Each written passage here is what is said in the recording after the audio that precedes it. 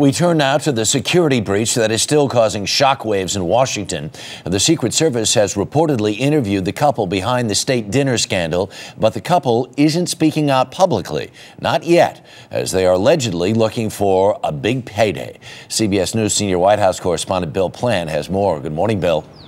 Good morning to you, Harry. Their friends are talking all right, and so's everyone else.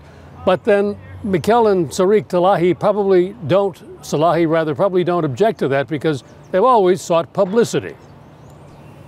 Friends of the now-notorious pair don't think the Salahis knew that their evening at the White House would cause such an uproar, but that they're probably delighted with the attention.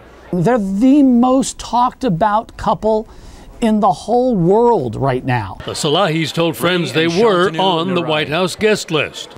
My understanding is that they have emails and that they have correspondence that say that they were supposed to be there. The Salahis, who are in seclusion, were scheduled to tell their side of the story on tonight's Larry King Live, but that interview has since been scrapped.